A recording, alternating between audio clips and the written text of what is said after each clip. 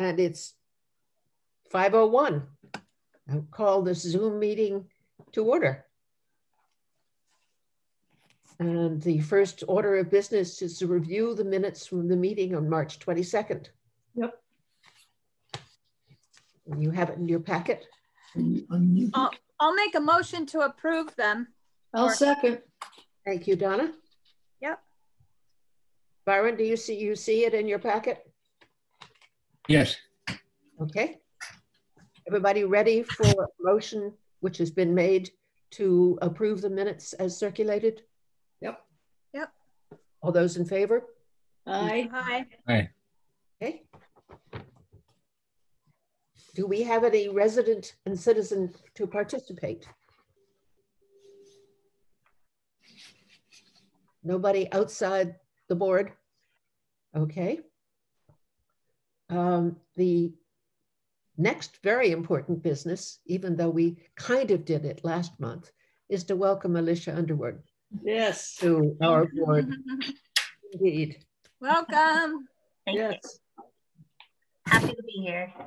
And as I said earlier, but some people didn't hear it, how much I appreciated her op-ed piece on childcare in Windham County to enable people who are working to plan to have children. So she did a good job. Thank you. The next piece is strategic planning. You'll see the request for proposal issued April 27th, due date May 17th, for a facilitator to launch the strategic planning process. Yeah, I think we should do this. So this is the request for proposal, and we are doing it for the next 5 years. So this is really important. And so was there anything that I left out of this or anything that you would want me to modify before I put this out to see if we receive any offers? I think it was well written. Yes. Yeah, I thought it was pretty clear. Great. I had two thoughts about it. One is whether 4 to 6 hours a week is enough for 4 weeks.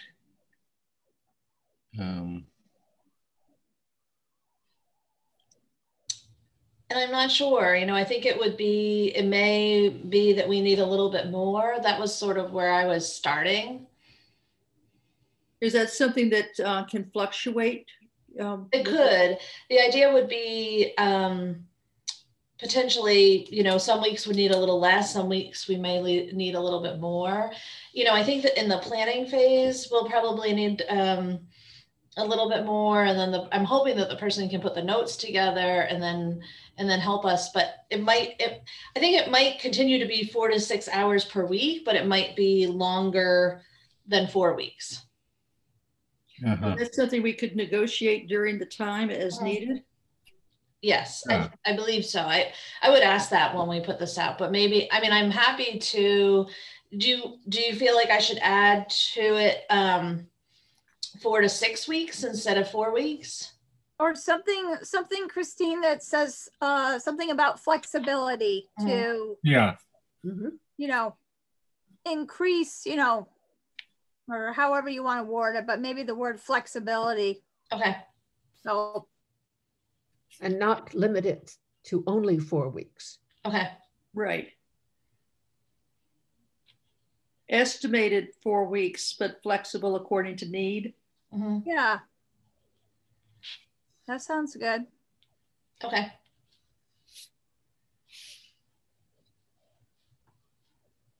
You don't know. We could do it in, 1 week might be 3 hours, and the next week might be 5 hours. Yeah.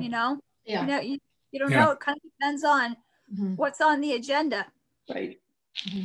Yeah, and it depends on also how fast, you know, this person's going to need to meet with the community, the residents, the board, and the staff. And so 4 separate groups. And so, you know, I don't know how fast they want to do that. They might want to do them all at one, you know, within 2 weeks. They might want to spread it out. I'm not sure, but I will definitely add flexibility. I think that would be needed. I just don't want to drag it out too long either. I'm afraid I will get someone who would be like, well, I can commit to 2 hours a week for like 3 months, and that's not going to work. But if they could commit to 4 to 6 hours for maybe 4 to 6 weeks, that would be great. But I will definitely add the flexibility piece. Because my fear is that we're going to have a hard time finding somebody. So I think you're right. I think it makes more sense to be more flexible than less. Do we want to state a particular work product? You do say draft a plan with appropriate metrics.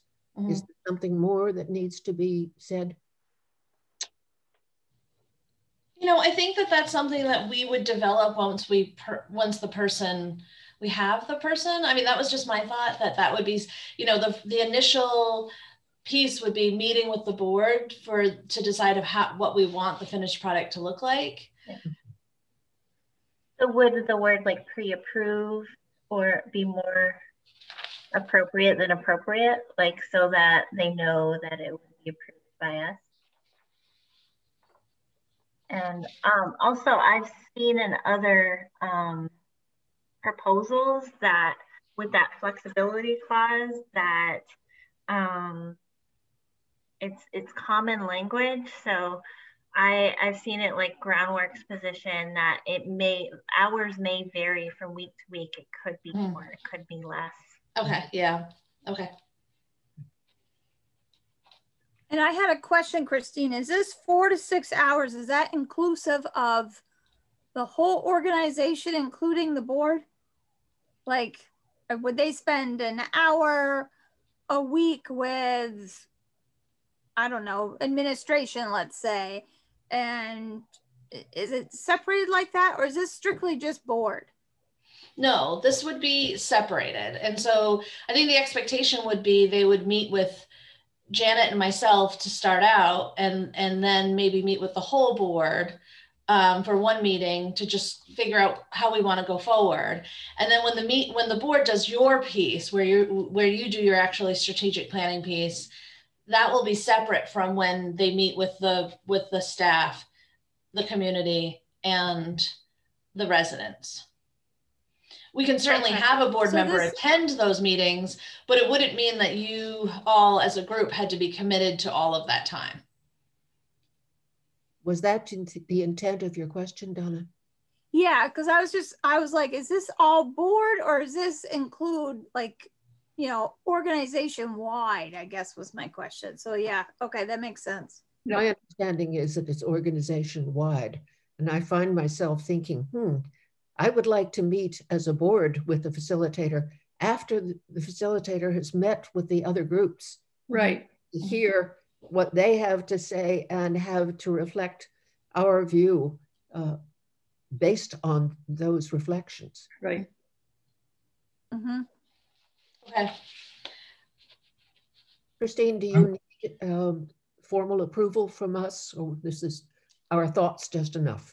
No, I think your thoughts are enough. I just want to make sure that I got that. There's one point that I missed with Elisha in terms of draft a plan with appropriate metrics. You said something different besides appropriate. Did you say board approved? Yeah, board approved.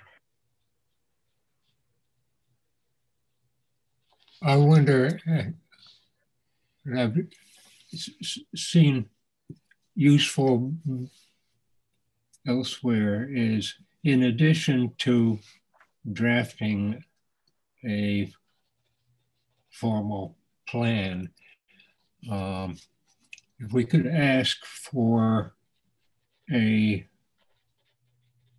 perhaps confidential memo to the board with the facilitators, just observations and reflections about us and what we're up to. Is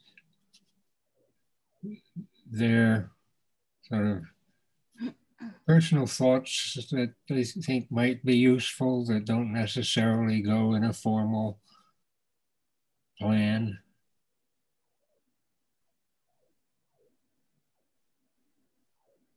in a sense, assessing the emotional content of the process we're going through.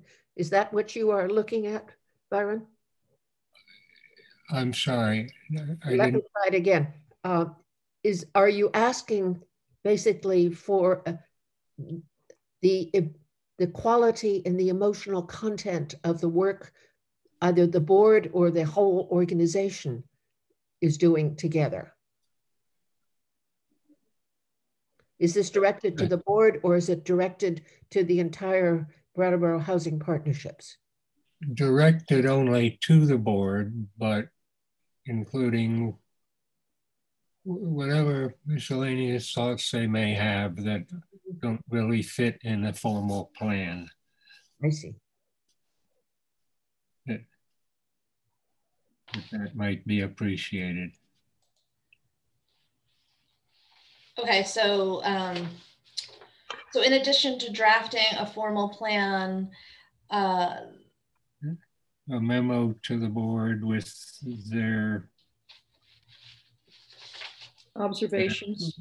Or comments? How about the word comments? Yeah, that's good. Yep. Okay. okay. Other things that have occurred to them in the course of this exercise. Okay. Something to that effect. Are we ready to move on? Yeah. Would The be a, COVID-19 update.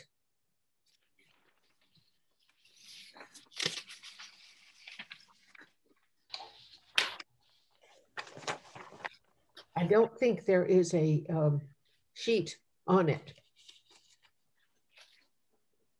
No, I didn't see one either. What are you looking for? I'm sorry. The COVID-19 update. No, there's no paper. I was just going to let you, that was just my report out of COVID-19. So I just wanted to let you know that as of today, we are following the same guidance as the state. So we have changed our policy. So if people travel out of state, they no longer have to quarantine for 7 days. They have to quarantine for 3 days if they're not fully vaccinated, and then submit a negative test result. Okay. But we're following all other guidelines around, we're continuing to disinfect all the buildings, continuing to wear proper masks and follow all the safety protocols we've continued to follow, but that was the only change up to date. And the other piece, you know, because this changes every day. So I am meeting with our HUD representative for Vermont tomorrow morning, and because I've been really trying to press the Department of Health to offer clinics at our housing sites, and I have not gotten very far. You know, I've sent them lots of data, I've sent them lots of information, the number of people, and we haven't, you know, I think that they haven't been able to, as of any of the other housing sites around the state, have not been able to offer these. And so we are, so HUD has contacted me, and I think that they are trying to set up a clinic, and I'm hopeful that it would be at our family sites, because I think that's where we have seen the least, you know, the least amount of people receiving the vaccine. So I will let you know how that goes. Do you have any information on the percentages of people who've been vaccinated? We only have really what our, you know, the SASH statistics, and of the people that they work with, it varies. At one housing site at Red Clover Commons, it's high, it's about 70%. At the Samuel Elliott Apartments and Hayes Court, it's lower. And that could be due to access. There's less, you know, it's harder to get to appointments. And so if we were to offer it at that site, I'm hopeful that we would be able to increase the numbers. Okay. Any other comments, questions? We'll move on to retirement. Attorney Pat Bowe's retirement as of the Friday of this week. And Christine, you wanted to talk a little bit about the new attorney who's been chosen to work? Yeah, so Pat let us know March 1st that she would be retiring as of May 1st. And so we have been working with her to close out files. She recommended a few names. One of them was Nadine. Nadine had worked previously with Courtney D'Onofrio, our property manager, on cases at a prior place of employment when she worked for another organization, another low-income housing organization. And so we did meet with her. We received references from other housing authorities. She works with Burlington Housing Authority, Rutland Housing Authority, Springfield Housing Authority. She's a pretty big operation. She primarily only does housing. And so she really understands housing policies, HUD policies specifically, inside and out. She also works with Vermont State Housing Authority. So she worked closely with them as they, to offer guidance around the rental subsidy program for the COVID CARES funding.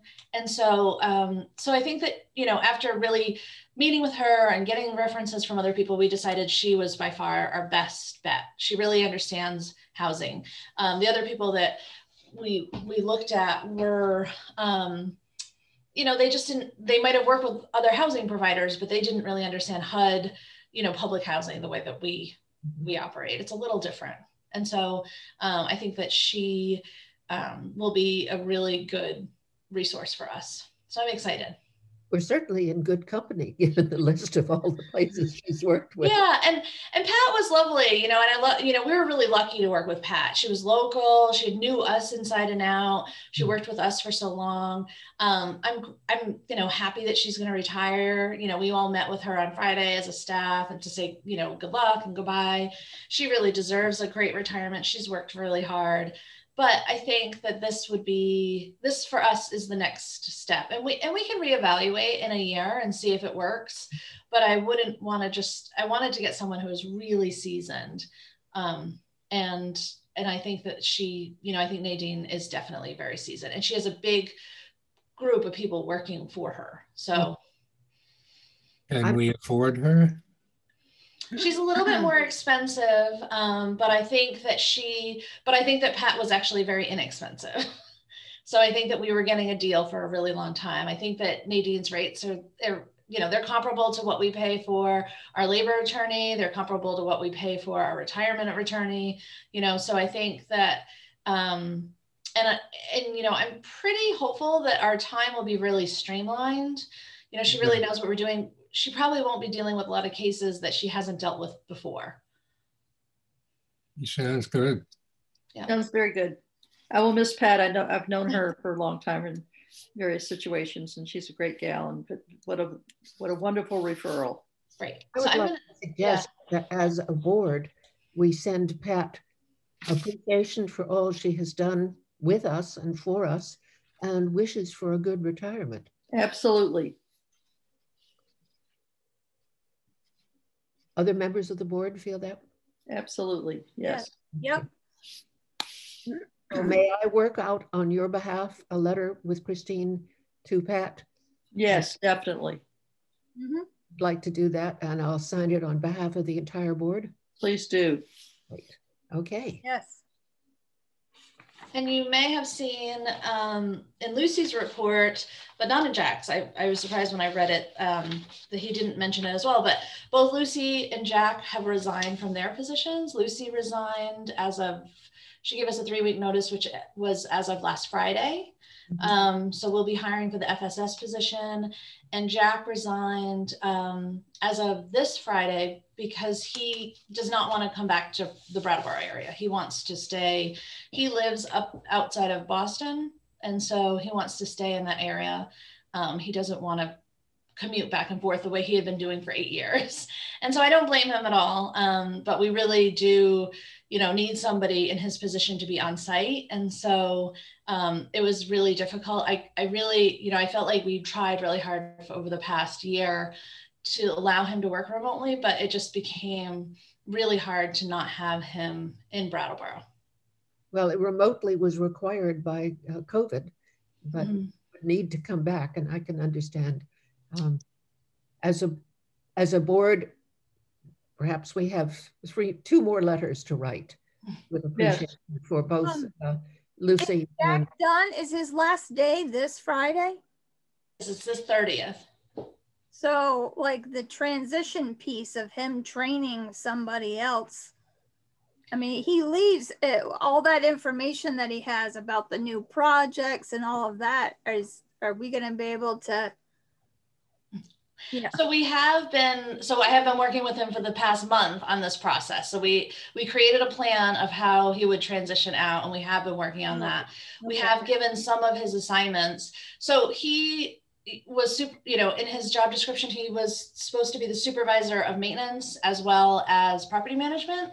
He had transitioned out of supervising property management before I came on as an AD. And he was supervising maintenance, which he wasn't able to do remotely. And so we hired David Dearborn. And so that was a big piece of his job. The other pieces of his job for sure will be hard to cover. Chris Hart is going to continue to cover the project. She had been really stepping in more to cover the project for RCC2 and the Melrose work, because Jack wasn't able to be on site for this past year. So she had been already committed to many of those pieces. And he did agree to help in the transition when we hire someone else.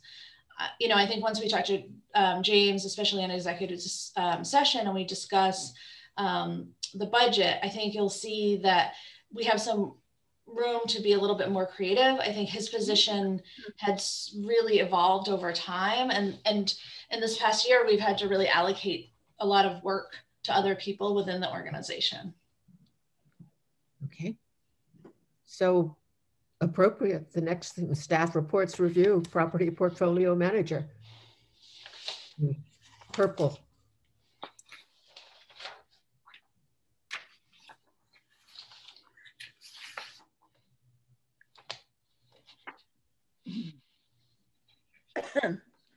Any questions? Nope. Pretty straightforward. Yeah. Are we on the yellow sheet? We're on the purple sheet.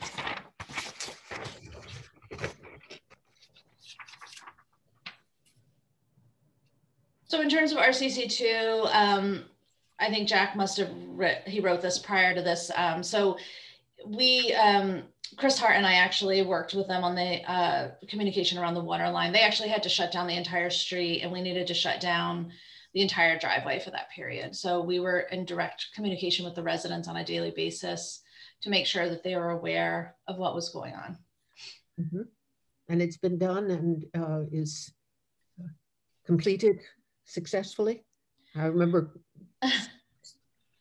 driving. The water line is completed. They're continuing to do some work, but the driveway they haven't repaved it yet. They still need to repave the driveway once they're completed. And drywall installation, has it begun? It has begun, yes.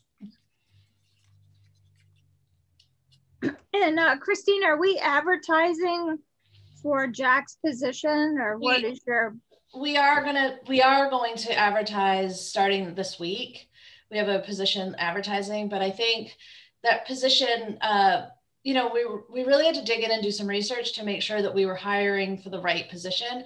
His position was a pretty big position for the organization, and it was compensated in the same way. And so I think that we really need to look at what the job duties are that are not being done.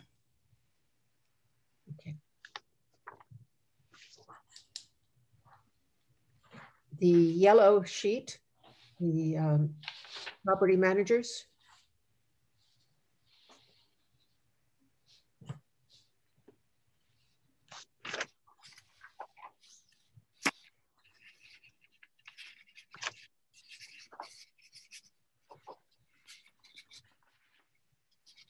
So the vacancies that are mentioned there, have they been filled?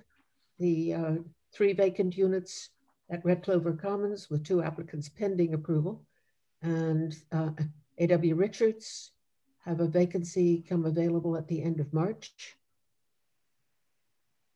So A.W. Richards is full as of now. RCC2, we had a situation that came up that it was just a last minute change of plans for a person that we were thinking was going to move in. And so that changed, but we will be, we do have 2 applications pending. So it just sort of it just put things a little bit behind, 1 month behind. So, but we have people lined up to be moving into RCC. Great.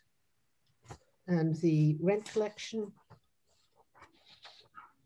I see there's a note about recertification at Richards.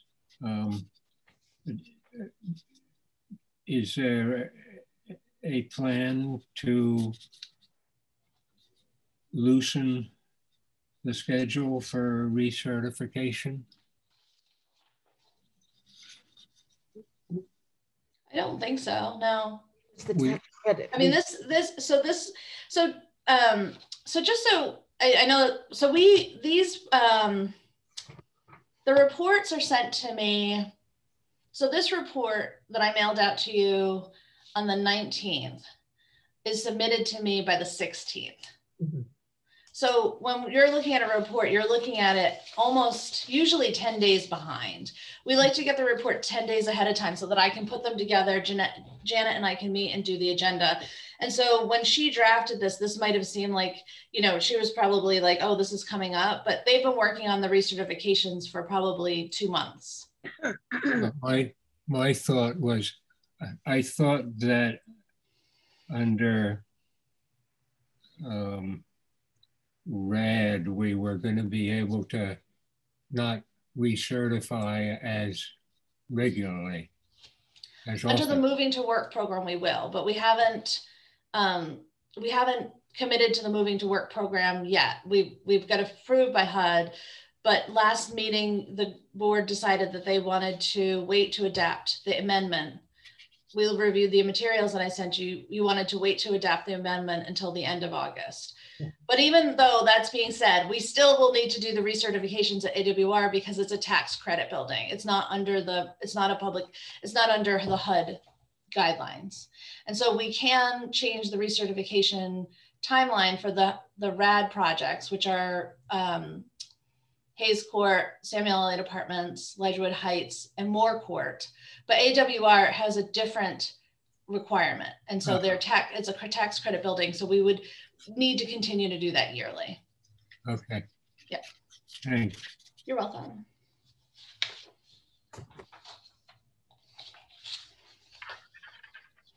Has any money come through for delinquent rental assistance? I know we talked about that possibility. Some, however, many of the people that we work with do not qualify for the program. Many of the people that we house, you need to be able to show that you've lost income in the last year. And so we will have some people that will qualify, but many of our residents their income hasn't changed. Unfortunately. It is really unfortunate. It's really a shame. It's too bad. No. Any more comments on that?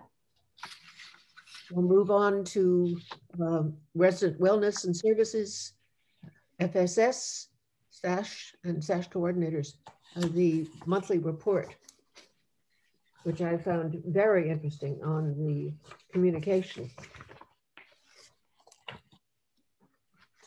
How people like to be contacted.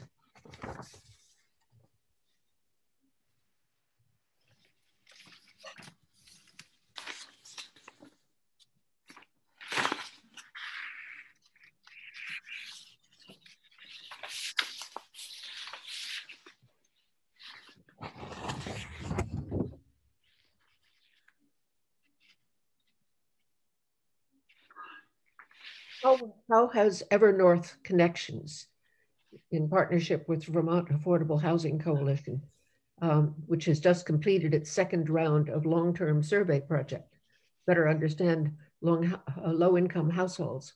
How has it been working with them, Christine? Good. I think they're going to join the RAC board, or they probably did today because the meeting was today, to talk to them a little bit about the research they're doing. They're working with housing sites all over the state, and not just tax credit properties. That's primarily what they work with, but they're also, they've asked us to also survey our public housing properties, which has been helpful. So I think they're really trying to get a better picture of where people are, how many people are losing income. And I think it varies greatly depending on what type of property it is. But how are they to work with when they're coming through in surveys? Are residents cooperative with them? They are, and I'm not sure if Lorelei outlined this, but we were doing some of the work ourselves. We were working with residents to start with, and then they were following up. And I think our residents have been very responsive. I think they've done a great job of responding. So I think they've identified a good group that feels comfortable sharing information. That's great. Any other questions from the board? So move on to. I just wanted to say I thought it was interesting, Janet.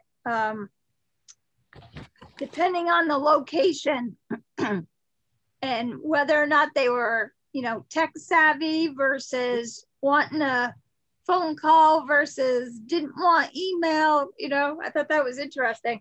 Yes, indeed. It was really helpful. You know, when this started, we thought a lot about how, you know, I think we started the robocalls as a response to COVID, but I think that we would always use them at this point. I think they're really effective. But it was helpful to hear because, you know, we would only get negative feedback. You know, we would only get feedback like, I don't like this. So we didn't know what other people liked. And we didn't want to base our decision on how we were going to communicate with our residents just based on negative reports. So we got a lot of responses. I don't know if Lorelei identified how many responses they got, but they got an incredible amount of responses. We've never gotten that many responses back from any survey. So it was a lot of information. I don't think, as I went through it, I don't think I saw the number. Yeah, I'll have to ask her to get that. I was really surprised by all the people that have landlines still. Mm-hmm. You know? Yeah, really. Well, landlines seem to be important for those who are using medical monitors. Mm-hmm. Yep. So SASH. Shonaba has the report.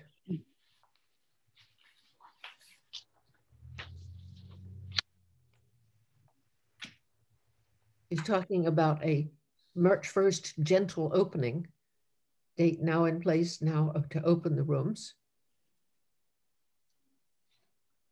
This is community rooms.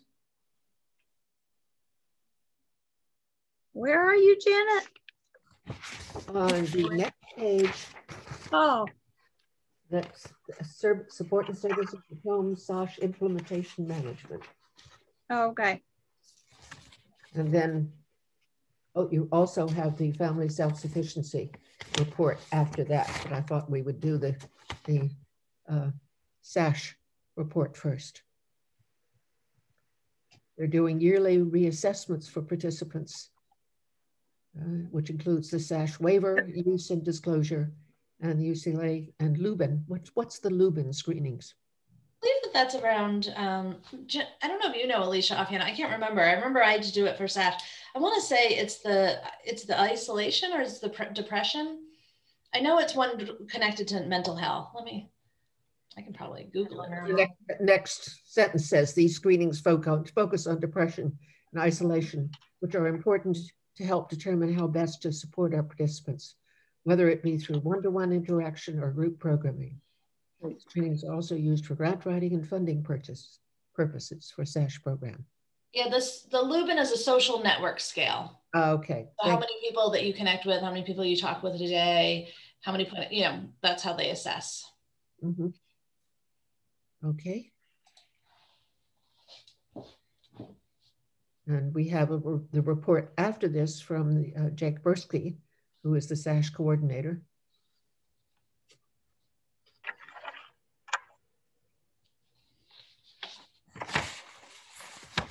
Are we advertising for another RN?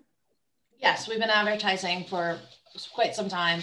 And I've met with the hospital to see if they could potentially work with us to have a nurse. And so we've met once and we're going to meet again, hopefully this week, to give us some information. We've been advertising. It's really hard we have not gotten a lot of applications. for that. So I would like to contract with the nurse, because with the hospital specifically, because they work so closely with the community health team already. I think it would really align. And so I met with Rebecca Burns, who's the head of the community health team. And she was bringing it to her, I think Jody, who's like the next person up maybe. And then they're supposed to come back to me, but they really want to be able to provide it as well. And so I think that would be great. I mean, we've been very lucky to have contracted nurses, but right now there's such a, I don't know if there's just such a high demand, or we're just not getting the responses. When I've hired in the past, we had a lot to choose from, and we just don't at this point. So if we contract with the hospital, we won't get the same person each time? No, we would. They offer a nurse for groundworks as well. And I think because we're also looking at expanding our SASH program to include family SASH. And so when we're having those conversations, I think they were hoping that maybe it could be a full-time position. Okay. Donna, you had a question? Yeah, this maybe before or after, I should bring it up. The proposal for funding to offer our family sites partner with Wyndham and Windsor Housing Trust, but each have our own program. You know, this is for SASH, and they would not oversee the BHP program. So how do you have a joint SASH person and then have two separate programs? It would be two separate coordinators. Okay. Is that your question? It was confusing to me. Yeah, I'm not sure how, let me see how she wrote it. It probably makes sense to me just because I know. Proposal for funding to offer to our family sites partner with Wyndham and Windsor Housing Trust, but each have our own program. Wyndham and Windsor wouldn't be overseeing the BHP program. Yes, it would be two separate programs. So two separate SASH family site panels. Okay. So each would have a coordinator, each would have a part-time nurse, and each would have a part-time mental health clinician. Okay. So partnering with Wyndham Windsor, I think that Shawna, I think that what she was trying to say is that we as because we're the designated regional housing organization for the SASH program. Okay. So we oversee panels throughout Wyndham and Windsor County. So we oversee panels in Upper Valley and White River Junction, Springfield, right. Townsend, the two panels here in Mount Scottney. And so we partner with several other organizations. So we will continue to work with them, to partner with them. However, they will have their own panel. Yeah, okay. So that's not in place yet, certainly. It's not in place yet. We haven't received the funding yet, although it feels like the momentum is starting. So we're beginning to meet. I'm meeting tomorrow with Elizabeth Bridgewater, and I can't remember what his title is. It's I think it started as a social service, supervisor. That's fine. And Lorelei. And so we're talking about it, community engagement, but right. We're already, they're already getting SASH in Cathedral Square is already starting to get, proposals for earmarks to have this pilot project here. Right. So again, we'll have to hire for that position as well. We would have to hire the coordinator, but hopefully we'd be able to work with the hospital and HCRS to provide those other two positions. Okay, great. Okay. So would the hospital and ACRS be like the fiscal agent for those two positions? They would probably bill BHP, and then they would bill us, and then we would send it directly to them. Okay. We wouldn't pay those positions directly. Right. If this is the way it worked out. Again, it's always varies. We used to have, the VNA used to provide the nurse, and they did that for years, and then that stopped. That they weren't able to provide the nurse any longer. And that's when we shifted to hiring them as a contracted nurse. Mm-hmm. So that their own entity, they're not BHP employees. We hire them as a contract. And that has been great.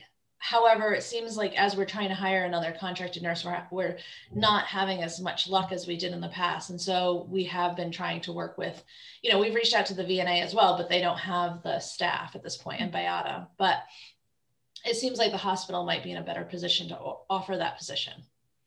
Yeah. So they would have BMH like benefits and that whole package, a full-time package. Yes, which would probably, you know, we were able to boost our hours because we were contracting. So we were able to pay it at, when we were paying for the VNA, we were paying at a $50 an hour rate. When we were paying our contracted employee, we were paying $37.50. So we were able to increase from 15 to 20 hours a week. Great. So when I met with Rebecca Burns, we discussed how much we have. You know, we basically have $750 a week for the 2 panels that we currently have.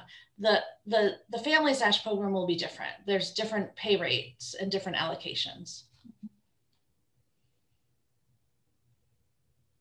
Okay. Okay, we're ready to move on? Yep. Family self-sufficiency. And this is Lucy Tells talking about leaving her position on April 23rd, which is passed. And the escrow letters that went out at the end of March, they're quite remarkable. Monthly deposits ranging from $171 to $538, and total balances ranging from $16.09 to $6,787.94. So we hope that this will give some participants a real leg up as they graduate from the program. And in the time being, David DeAngelis, so David DeAngelis has always done the escrow portion and worked with Billy Joe and Lucy. And so he'll continue that piece while we're hiring, and we have posted that job position as well. We're starting to get applicants. So you are starting to get applicants. Mm-hmm. No. And this position will change. It's changed a lot since the beginning. I think that that's a big piece of this, is that the position really is around education and employment and gaining those 2 pieces. It's not as much about social service. It's really about working with people to gain employment. And there's a big technology piece to that, because you don't apply for jobs anymore in person. You know, it's really rare to be able to walk into someplace and just fill out an application. And so there's a lot of technology. And so we're really looking to hire someone who can really understand how to utilize technology and to train someone to utilize technology. Hopefully when we moving to work, we'll be able to really look at that program and see what other components we'd like to, you know, what waivers we could take to change that program as well. Certainly the importance of technology emphasizes the difference in ages the people you're working with. Mm-hmm. I speak to myself as technologically an immigrant in the program. Okay. The Housing Choice Voucher Program, Shelter Plus Care. Now, we've got the resident advisory and communications agenda.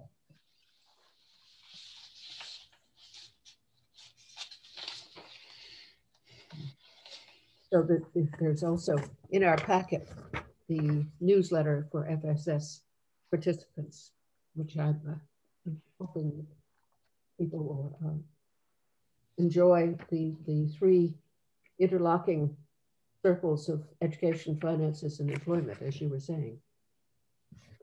It's a great poem. Yeah.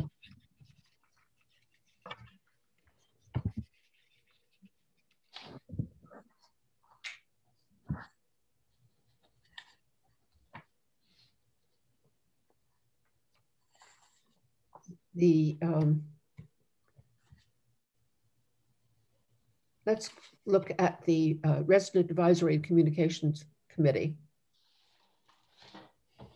Yeah, I had a question. What is the bread shed? The bread shed was it was like a shed that had been on the property that we used to have this program where we had a lot of bread donations. And so the food would go into the shed over time. It wasn't used as that anymore. And so it had been there a long time and it wasn't super, we found that it wasn't like, it needed to be either replaced or repaired. And so it needed to go. I just got a kind of a kick out of it, the bread shed. I know. We used to store food in it, and then we found people wouldn't get the food, and then it would rot. It became a whole other problem. And so Moorcourt is like it's the only site where we don't have an open community room. You know, it's like people and they don't have laundry rooms. They have laundry in their own apartments. Mm-hmm. And so it's the only site like that. And so there's really no place to put stuff for people to get. Gotcha. It's a great question. Moorcourt had a lot of comments, and of course, I guess the other ones had nobody in attendance, so that the person took it full advantage of that time. Yes. Is there any way that at Moorcourt there could be a community room kind of like at Hayes that was more accessible, or is that not cost effective for us right now? I mean, would that involve, you know, I don't know much about how the whole complex is set up, you know, as to where that might work. Yeah, we don't have any, I mean, we don't have any other space. We have that one, you know, the space that you've been in where mm-hmm. it's like, you know, it looks like kind of like an art room and it's a small space. We don't have another space. So outside of building an additional building, we don't have that. It's the same at Ledgewood as well. Ledgewood has a very small area for mm-hmm. community space. When they developed the housing sites, they didn't develop community rooms. Develop community rooms for aged and disabled, but not for family sites. Mm-hmm. And so we've used apartments. Mm-hmm. You know, we've taken one apartment offline and we've utilized that for each site as a community room. Oh. How much are used by residents as community rooms? Well, right now, not at all. But, you know, when COVID wasn't in place, we used the community rooms at the family sites a lot. We use them for the summer meal programs. We have art programs. We have programs that happen at those sites. It's not like, you know, it's harder because we don't want kids just kind of hanging out by themselves in open spaces mm-hmm. alone. And so they're locked, you know, until we have a program or we have things going on, and then we have to have supervision. Yeah. Makes sense. It does indeed. And very important, both of the protection and the people that it takes to have it open. Okay. The pink, section 8, shelter plus care and transitions to housing. I have a question. I do not understand the difference between PBV, HCV, and TPV. Yeah, me too. Where's David? So project-based vouchers are about, so PBV is a project-based voucher. Okay. And I'll ask him to put a little, thing on the bottom, an index. Okay. Thank you. And check my memory or my understanding, a project-based voucher. It's a voucher that's specifically connected to the actual apartment itself. And not right now, RAD has a voucher. You know, everyone that lives at our RAD sites have a voucher that's connected to that specific unit. Mm-hmm. So if they move, they don't take the voucher with them, as they would in a Section 8. Yes, that would be a tenant-based voucher. Mm-hmm. A tenant-based voucher would be a voucher that they could apply to then take with them. And so when David started this out, he said that we're able to lease a project-based voucher to an applicant at an upper story this month. That means that he's able to offer a voucher specifically to someone to move to one of the sites that doesn't have a voucher already in place, that doesn't have a voucher already for that unit. The upper story is the residential area over the Brattleboro Co-op. Yes. Just define. Oh, okay.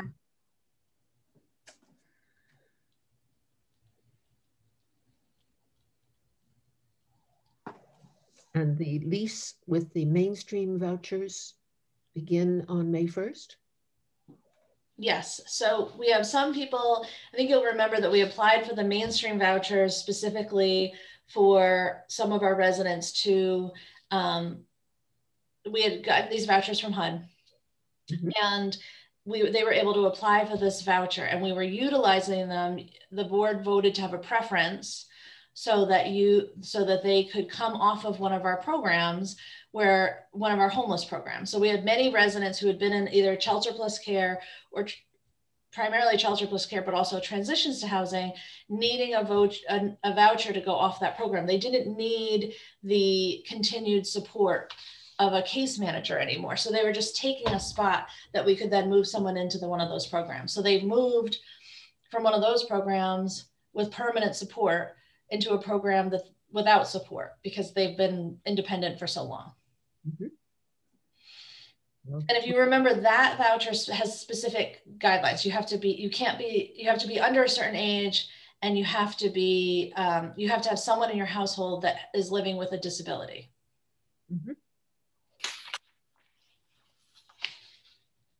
We were trying for a little bit more flexibility in the way we could house people. So I hope that works. Thank you, that helps. Yeah, and I'll ask him to add a little cheat index in the bottom. Thank you.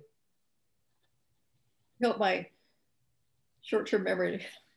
No, it's not that at all. There are too many initials will make it difficult. And I thought baking was bad. Indeed. Oh dear. The shelter plus care, 25 approved and searching, although 22 are housed, and expect an additional 2 new applications from the coordinated entry. My understanding on coordinated entry is that all of the people who want the shelter plus care voucher go through groundworks. Yes. So that there's one doorway. Yes. Remember the MOU's memorandum of understanding from the sponsors? Yes. So the sponsors could be any organization, but they come through groundworks. We work right now with Groundworks and HCRS.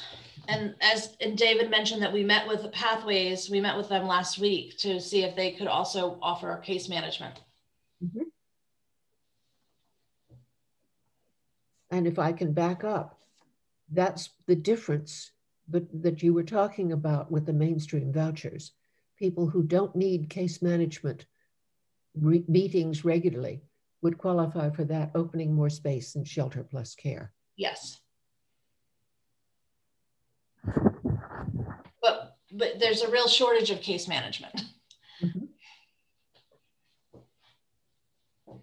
And so we met with Pathways, and they said that they could probably support 2 people. Okay, good.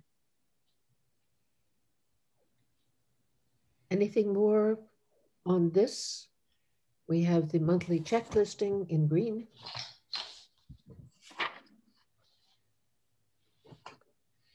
I think the only thing to note on this, the check listing was there was a amount to Chris Hart for $3,556. That was in regards to the fraud incident. So we reimbursed her for that amount.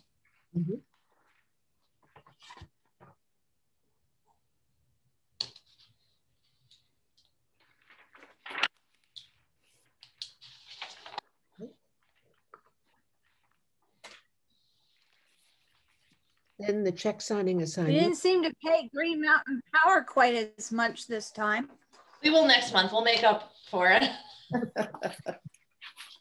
Well, when that solar array gets into service, I hope that will make a change.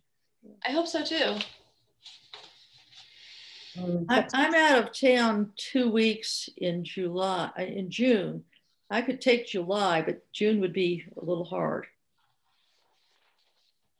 I'm around, so. I can't do it until I'm fully vaccinated, my doctor says. Just gonna turn on this for 1 second. I just have to get up for a second. Okay, I'm listening. Or if somebody could take when I'm gone in June, that's fine. I could do that. That would be helpful. Okay. Why don't you put me down for July? I mean, okay.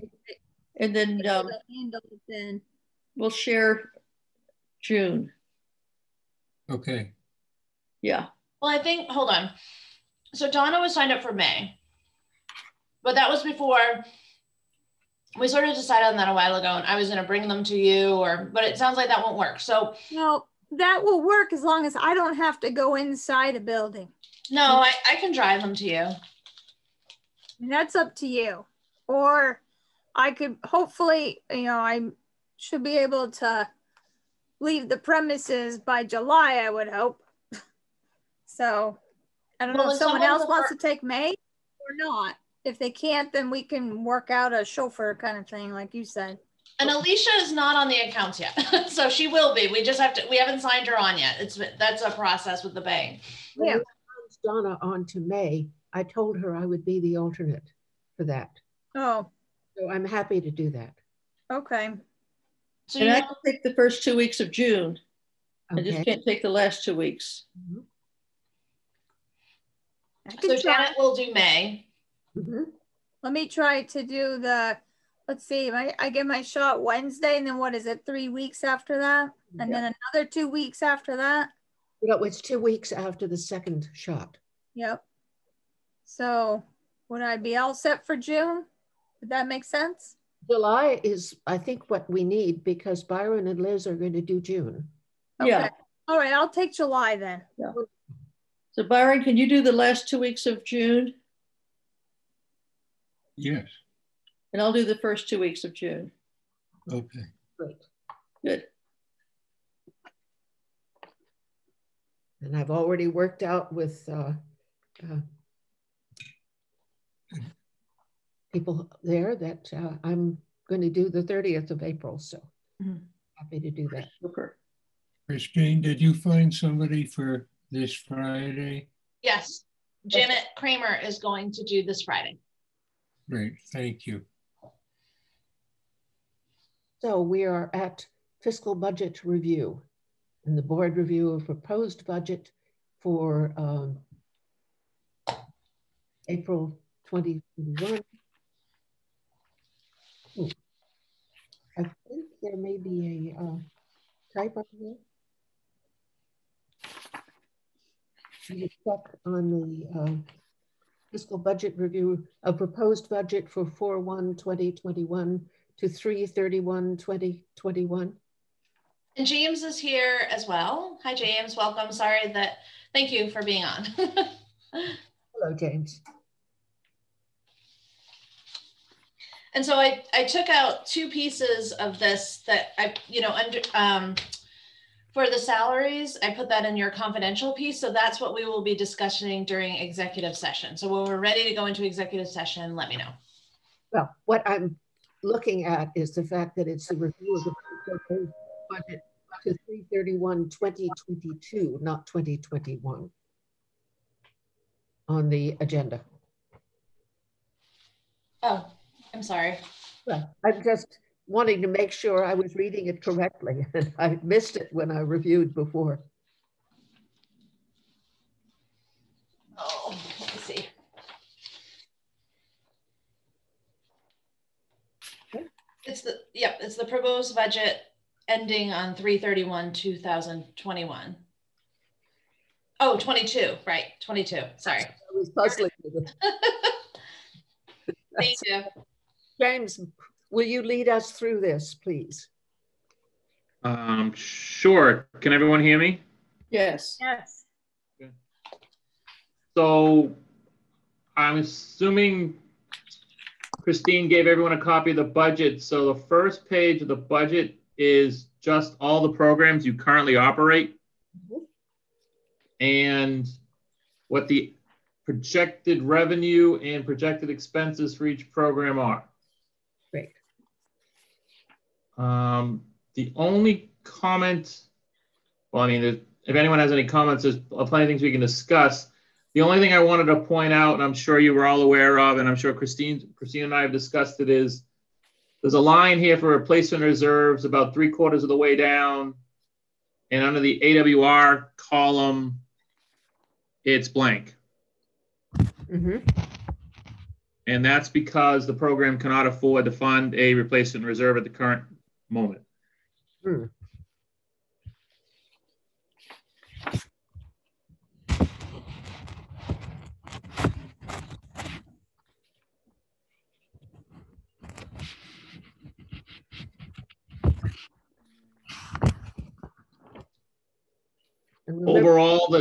Overall, the year-to-year comparative on the right-hand side is pretty consistent from year to year.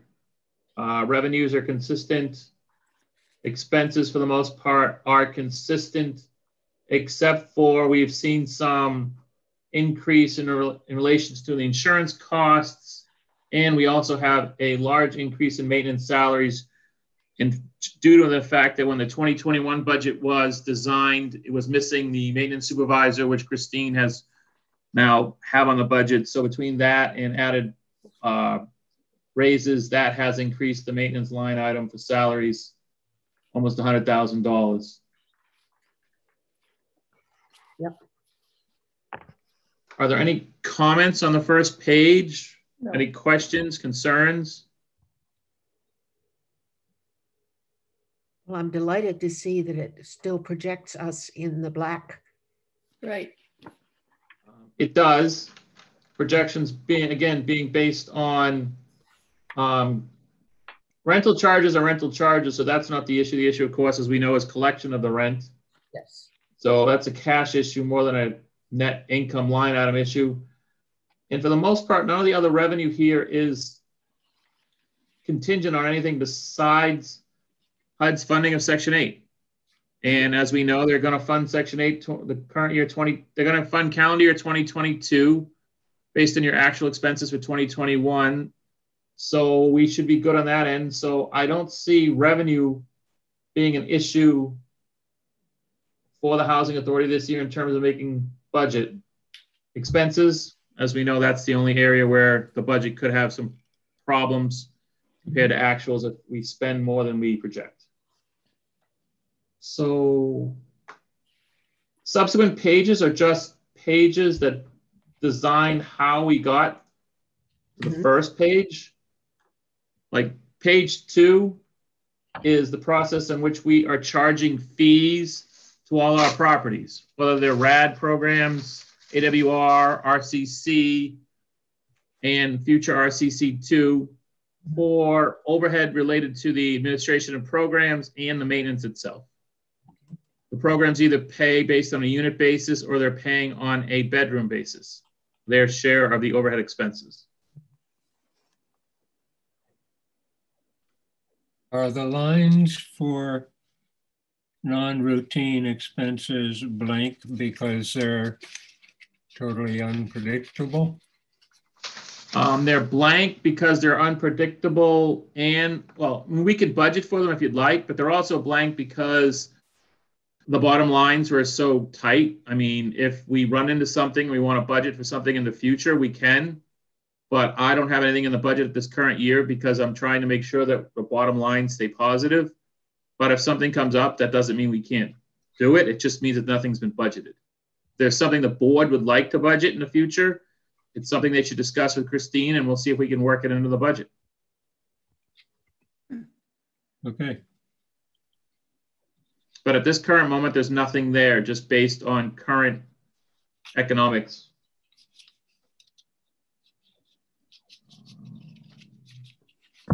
I know, thinking back to A.W. Richards, the heating in that building used a lot. I mean, made it very difficult made some money. Yeah, so we really need to work with Evernorth on restructuring the way A.W. Richards works. It's never, I think many of you have been on the board for several years. This issue is a long-standing concern. That A.W. Richards, we don't pay ourselves from it. We're basically managing it for free. It doesn't, it's a tough property for sure. And so in that, I think that's a discussion the board needs to have. I hope that can come out in our strategic planning process as well as, how we want to work with Evernorth to come up with a plan to really be able to put more money into reserves and to work with the property. But right now, the way it's structured, there really isn't any flexibility for that.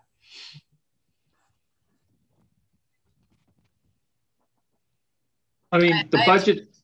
Just so you're aware, in Chris's development piece, I've tasked her with taking on that as a project once we get through RCC, but that would be her next job is in working at development, is helping to have those conversations with Evernorth. Good. I mean, the budget that we have currently here does have AWR with management and maintenance fees budgeted to be paid to the Housing Authority in the current year. Again, like Christine just said, though, that'll come, they're budgeted, we're expected to collect them. They're part of what makes our budget balance. But if something comes up where, like we just discussed, the heating or this or that, and they don't have the funds, again, that comes down to funds more than, we'll charge them for it, just whether or not we'll be able to collect them for it. As I'm sure the board's aware, we have a large receivable from AWR from prior years' management fees that have never been collected, and hopefully we don't have that in the future, but this budget projects that we'll charge them and they'll pay it, and we'll see what happens. Yes. So the next page again is just a supplemental schedule of how administrative expenses are expected to be paid and what they're being paid for. As we're all aware, this budget is expecting that the public housing program will disappear effective August, I believe it is. Is that correct, Christine? Yes. So the Melrose column or public housing will disappear as of August, and then all the expenses for the most part will be picked up by the RAD programs, Section 8, and then what we charge for fees to the tax credit properties.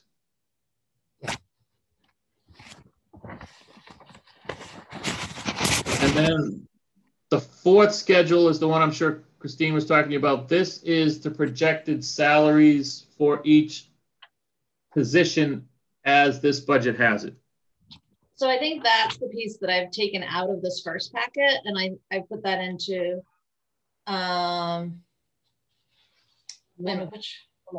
going for our executive session.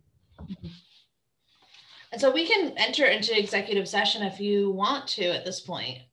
Are there any more questions on the draft budget? No. Sure. Is there, that has been an issue for us in the past. The estimates for health insurance, they're planning an inflation of 5%.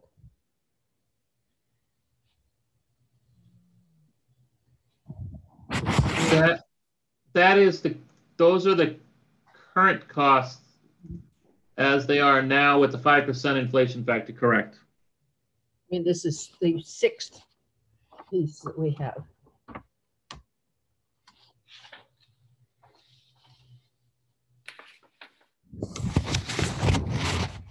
And then water and sewer for all of the properties. Correct. Electric. Yep, just estimates based on current spending patterns and historical data. The next schedule is your schedule of rental, schedule of revenues based on current rent rolls and your current Section 8 program. As I'm sure you're aware, or maybe Christine hasn't told you, this budget has Section 8 prorated at 80% for admin fee. HUD just published that 82% would be the amount for the next 6 months to the end of the year, or 7 months. So the budget's actually light. We'll actually make a few more dollars on every unit we lease. Wonderful. The ninth page is your maintenance materials and contract costs. Yes. For each project.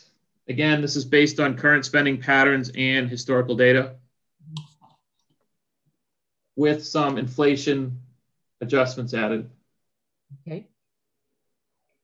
And then the page that was asked about before, non-routine, it is blank. Again, like I said, just due to the current situation with the budget. But in the future, if there's anything the board would like to place in that section, this is what the schedule is for. We can easily add that to the budget and see how it works. This is equipment replacements and betterments. I love that word, betterments and additions. For, you know, vehicles, any new vehicles we need, anything of that. I mean, for the most part, it would most likely be vehicles. And then if we did any large building improvements, it would go on here. Okay, very good.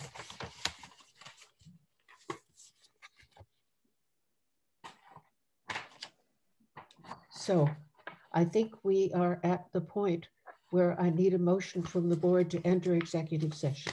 So moved. Okay, second? I'll second it. Thank you. All those in favor, please say aye. Aye. Aye. And so I'm flexible. I can build in anything with enough time, you know, if I have, you know. and our next task is to accept the 2021-2022 Brattleboro Housing Partnership budget. Do I hear a motion? I'll make a motion to approve it. Second. Thank you, Byron. Any discussion? All No. those, any discussion? Okay. Hearing none, all those in favor, please say aye. Aye. Aye. Opposed? Abstaining? We have a budget. Great, thank you. Thank you. And I will mark Liz's vote as absentee. Yes, she confirmed it before she left. And the large projects in progress. Everyone, I'm gonna have to leave. I have a family member showing up. He's 3 years old and today is his birthday. Oh, of course. Well, thank you for sharing with us. I know that's a big deal, so thank you. Yeah, thank you, Donna. And there isn't that much left to report, so I will do it briefly, but I'll put it in the notes so you have it. I'll try to get the notes done and I'll put them out. Okay. Right, I'll send those Thank you, everyone. Happy. This is grandson. Okay. So Chris did not send me a report. However, I've been really closely working with her on Red Clover 2. And so we are still on target for completion for July. We will not begin to house until August. We'll be housing August and September, and maybe part of July. But we're really, everything looks to be working on target. I went over the construction of what was going on at RCC. It was massive construction. I mean, that's probably the biggest disruption they will have. It was a lot, and we had to shut the road down. It was a lot for sure. And it's very disruptive for residents, and I'm sure very frustrating. Mm-hmm. And so I appreciate everything that they've done. I swear we will have a party for them when this is all over. But I definitely understand, and they have been so patient. So, but we're working on that. We're also working on just making sure that the garage is a little safer. You know, it's really dark in the garage, so we want to add some lighting, some area to walk through. So we're working on that right now. I'm going to do a walkthrough with the architects and the construction crew on Thursday, and so we'll have a better understanding of what that's going to look like, because we really think that a lot of the people from RCC too, well, because they'll be entering the garage to get their cars, that they'll probably use the garage as a walkthrough. That's what I was wondering. So that from RCC2 to RCC1, the garage would be a pass-through, because we tried to talk about a bridge there and then couldn't afford to build that. And so I think we need to make it as safe as possible. I think we need to have the expectation that people are going to do that. And so we need to make it as safe as possible. And so we'll be working on that. Any questions about that, RCC2? Okay. Melrose PNMA is really on target, the same as it was last month. So we're really finishing the design this month. The permitting will be starting this month as well. We've already started with the initial permitting. We're putting it out to bid in June. The construction will begin in August to November. And then post-construction will be a year from November to the following October. And Jack was able, we had to do a lot of procurement for this. And so one of the things that I've asked him to do before he left was making sure that all the procurement was in order when he leaves. So when he decided that to give his, to resign from his position, I asked him to specifically work on a few projects, and this was one of them. And the moving to work, also known as Brattleboro Housing Opportunities. And so we're going to, that will stay on the agenda, but nothing has changed since the last time we met. I don't know if people have had an opportunity to look at that web. There was a YouTube video about the ACC amendment. So I can send that out again. I can do that on the next, but I knew that we would be really working on the budget today. So nothing is really changing right now. I figured you will vote on it either in June or in July. I think we take August off. So it's important to get it done in July. Yeah, okay. Okay. We are at the point of adjournment. Okay. I need a motion to adjourn. I'll move. Thank you. And Byron is going to second it. Wonderful. Thank you. Please, all those in favor, please say aye. Aye. And thank you all for some good hard work today. Yes, it was a lot. Thank you. A lot to go over.